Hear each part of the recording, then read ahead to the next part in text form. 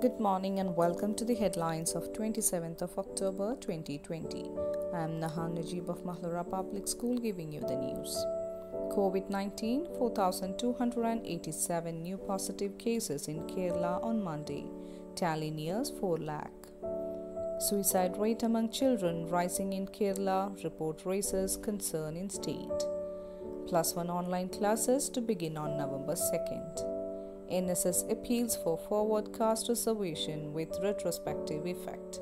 Show same urgency for OBC Dalit reservation, says Stalin to Narendra Modi. NIA arrest key absconder in Kerala gold smuggling case. Bihar Assembly election, phase 1 campaign ends.